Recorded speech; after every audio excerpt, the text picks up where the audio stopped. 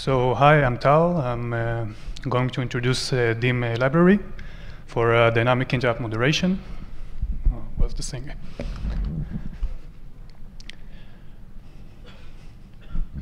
Do we have a scribe for this? Somebody wants to volunteer to scribe this talk? Okay, I'm going to have to pass it to you. I'm sorry. Thanks. Okay. So before we start, a little recognition to Gil and Achiad, which came up with the algorithm and create the first version, and to Andy, which came up with the idea to make the library generic, and took it upon himself to actually do it. So thanks to those guys. Okay, what we are going to cover. We're going to cover the reasons for packet interrupt moderation on the receive side. It's not the only part that matters, but we'll focus on that. Static interrupt moderation points of failure where it stops working very well. And of course, NetDim, what's good about it, how it's implemented, what's the algorithm, and the performance benefits, of course. We're not going to cover the interrupt and interrupt handling in general, and what is the exact static moderation methods and how they are implemented. I assume this is common knowledge, but if not, I'll try to explain it a little bit. Okay, so what exactly is the problem?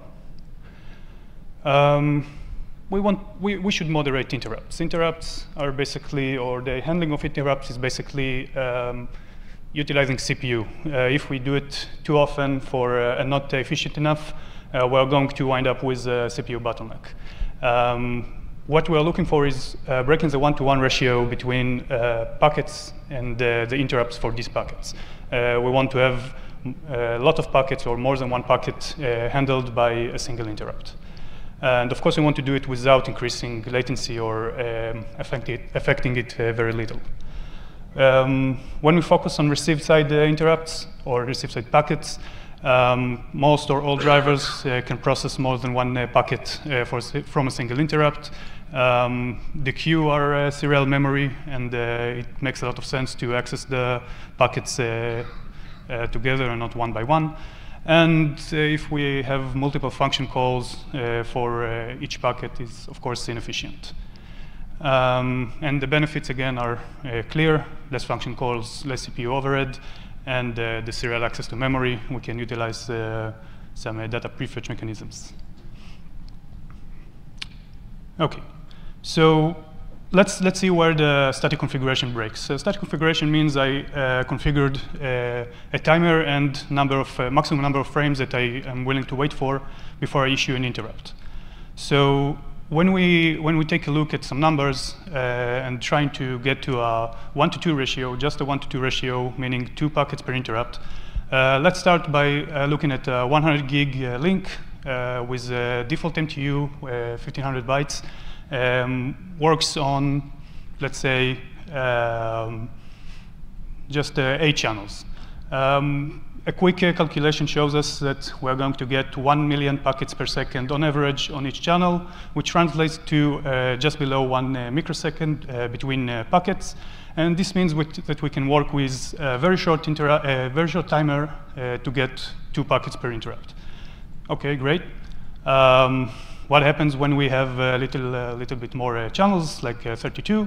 Again, same calculations give us just below 4 microsecond. Again, with typical round-trip latency, this is more than enough or less than troubling number to hurt latency. We can have a 4 microsecond timer, and we're good to go. But we are not all working at 100 gig. We can look at the standard, or what's going to be the standard link speed, 25 gig. And I have a very strong system with 48 cores. I want to have channel per core. And I'm starting to get a little trouble, because now each queue does very little work, and the average gap between packets is starting to get a little longer. In this example, around 23 microseconds. And this is not good for us. We need a very long timer in order just to get a 1-to-2 ratio. We're not talking even more than that. So This is the problem. Static configuration at some point wouldn't work for us. Of course, we're looking for an out-of-box solution. We don't want to change the static configuration for each scenario. OK, so the suggested solution. OK, I'm not sure what the scan-off is. In a perfect world, what we would like to find is some kind of mechanism that for every existing traffic pattern, it can find a moderation or moderation values that would optimize all metrics. Of course, in real life, it doesn't work that way. There's a clear trade-off between metrics. And traffic patterns, or traffic in general, is not very consistent, right? It changes in time. We can't assume it would start in a certain way and just continue like that forever. This means, of course, that every algorithm that we are going to implement is going to prefer so-called certain metrics over others. It will have to take a decision if it would like to improve bandwidth, even if it means to do it on the expense of the interrupt rate. In DIM's case, we are preferring packet rate or bandwidth over the interrupt rate, and we also taking care of latency by the exit left policy, which I'll explain in details later. We can see it in a moment. OK, so the algorithm. Yeah, we're not going to do anything that complicated. Yeah. OK, so we try to make it as simple as possible, where what we do is sampling, comparing, and deciding what to do. Where we're sampling the current state of the system, comparing it to the previous cycle, and then we decide what to do. And the decision will be in the next slide. We'll see exactly what we can do. We decide what is better and what is worse, as I described earlier, but there's a more detailed calculation here. And we use the feedback from the previous cycle to get a better decision. OK, so what DIM does is selecting a profile or recommending a profile to the user. That's all it can do. It distinguishes between support for timer reset for the frame timer, or the timer that starts when after I get an interrupt, or if I don't support timer reset, the profiles would be a bit different, but the idea is the same. And what's important to understand here that it's not that for certain data or certain sample I'm going to recommend use profile number 3 or profile number 1. I would only recommend to go right, which means profile with indexes with the higher indexes, or left to the lower indexes, or stay put. OK, and for taking a decision, we distinguished between two phases or states. Either we're on our way to the right side or the left side, as I showed before, or we are currently parking, meaning the last decision wasn't to change the profile. So in this case, it's very simple. We'll compare the samples. If we're going right and we see that current sample is better, we continue to go right. If it's worse, we'll switch sides and go left. Of course, vice versa if we were going left. And if we are on the same state, we'll just park. If we were parking, again, if there's no major change between the samples, we'll just continue park. This is in order to avoid a lot of toggling between states, between profiles, sorry. And if we see a big difference in the samples, we'll decide to go left and right. And here is the exit left policy. Unless we are on the most left profile, we will go left. If we are on the most left, we have no choice but to go right. OK, some performance. So here I compared Connectix 4 LX 25 gig adapters. This is Mellanox's. And I compared two different scenarios. One supports timer reset, and the other doesn't support timer reset. I compared to somewhat favorable static configuration, favorable for bandwidth. And this is just running a single TCP stream at full line rate. There's no real problem to get full line rate on this scenario. But you can easily see DIM is in the green and the static configuration is in blue. The interrupt rate is significantly lower on the timer reset side. This is because what DIM does is it selects the shortest timer that it can work with, but still get the reset. Yeah, if I have a higher packet rate, I can use shorter timer because the packets are arriving and resetting the timer quicker. If I have less packet rate or a slower packet rate, I would have to use longer timers. And the issue here is that I want to aggregate as much packets as possible for issued interrupt, but I don't want to wait too long. So the problem with the timer reset is the time between interrupts is, we can know what the maximum would be, but we can't say for sure what it would be every time. So we don't want to go overboard. Without timer reset, what DIM does is it always tries to get to a certain amount of frames aggregated between interrupts. It's a set value. If you will look at the profiles that I showed before, it's always the same value. And it only plays with the timer. It would like to have the shortest timer that would still allow full aggregation or as much aggregation as possible. So again, the difference is a bit different. It's not the same as with the timer reset, but we can still see the benefit. And of course, just another word, when I use a static 16 U6 timer, I'm starting to see issues with the latency. So it's favorable, the static configuration is favorable for bandwidth, but it does take a toll on the latency. The DIM configuration doesn't change anything with the latency. Sorry. Okay, and another experiment that we did. This is for a Broadcom 25 gig adapter. We ran 500 UDP streams over 8 queues, and here you can see that this is interrupt rate and packet rate as a function of the message size. Green is DIM, and blue and teal is the static. This is static 14, the timer is 14 and the frames is 15. This is the common values for this NIC. And again, what we can see here is that at start, the DIM impact is significant. It behaves very nice.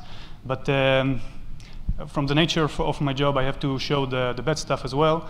DIM doesn't distinguish in the let's call it the quantity of the effect. If it prefers bandwidth and it gets a little improvement in bandwidth, although it is on the expense of a large degradation or increase in interrupt rate, it's good for him. So this is something that we're going to work on, but it's far from perfect, and we can see it on the 1K scenario where we get a slight improvement in bandwidth, or in packet rate, but a huge increase in interrupt rate.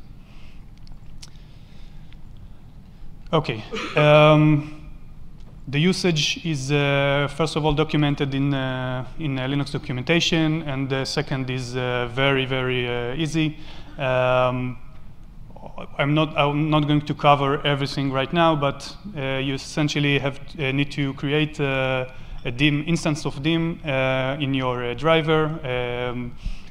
DIM doesn't know this is for networking. It doesn't care what you do with it. All it does is comparing samples and give recommendations.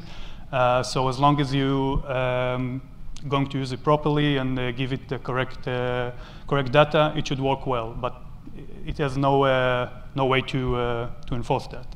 So create a DIM instance per queue or not per queue or whatever you want. Make sure to create a delayed work for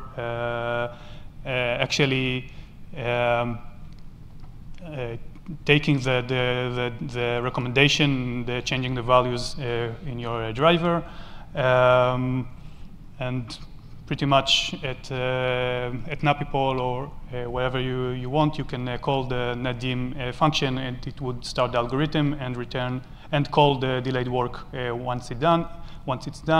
If it thinks that something needs to be changed, sorry. If it decides no change is needed, it wouldn't call the delayed work.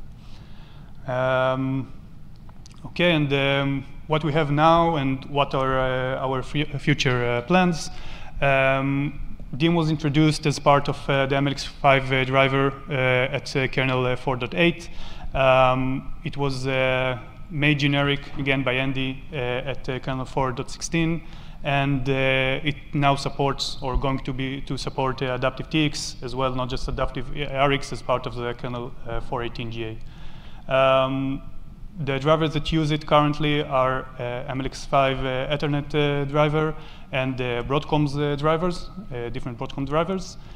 And our plans for the future mostly stabilize the profile selection and reduce the algorithm overhead. Again, fixing issues like I showed in the previous slides, that the decisions that DIM takes looks good on paper, but have too much of a price to it. And improve our debug abilities, the counters and debug data to better track what the algorithm does, where it goes, why it takes wrong decisions, and of course, this way we can optimize it better. Questions?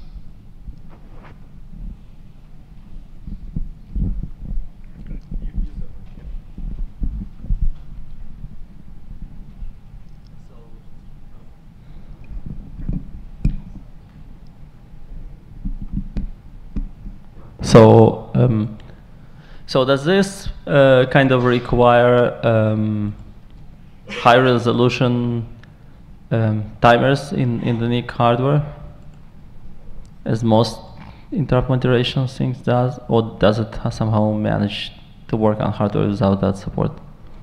Define high resolution? Like microseconds. Yeah, so this works. Every NIC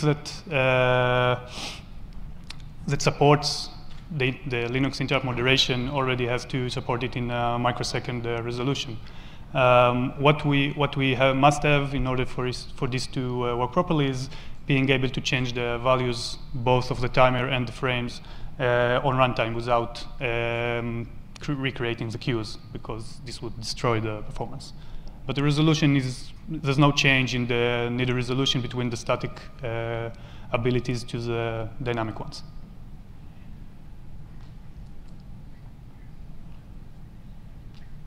Anyone else?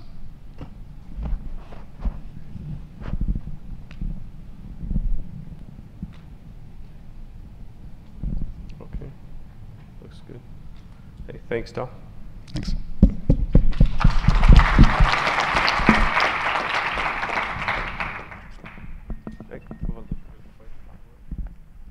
No, Facebook can't track you anymore.